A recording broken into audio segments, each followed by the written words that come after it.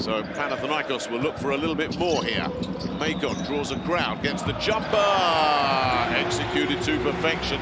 So efficient. Miscue there. Fast break is on. Macon slams it on for a three, and that drops. Well, Macon. Giannis running the interference. Macon with the lovely check, and again, really good accuracy. It's knocked up in the air. Eventually, it's St. Rose collects. Jeremy Evans did really well just to keep that ball alive. Hello. Oh, my goodness me. Macon is going right for the reigning champions here, and everything seems to be dropping for Daryl. Here's Perry. Outside it goes. Macon. Not another one, surely. Oh, this is just dazzling. Looks, checks. Ghazi sticks with him, so he'll take it himself and knocks down another one. Daryl Macon is the man that can't miss right now. Defense either. But what can you do against shooting like this?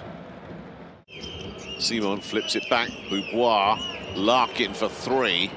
Won't go.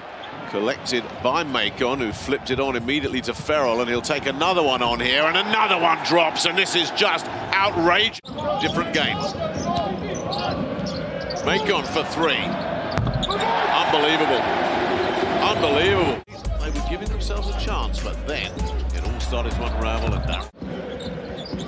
Anadolu, Efes, Istanbul, but only down by 13 unless Macon can do something about that, and he can. There goes his seventh of the night. Giannis, and if they're executed like that, they're hard to defend, and it's impossible to defend Daryl Macon tonight. St. Rose gets it. Now Macon's got it, and Macon will try for another one and can't miss. This is just outrageous. He's 8 of 10 tonight. What a night. What a performance. What shooting. Here he is again. No, surely not. Come on. Oh, no. I mean, this shouldn't be allowed.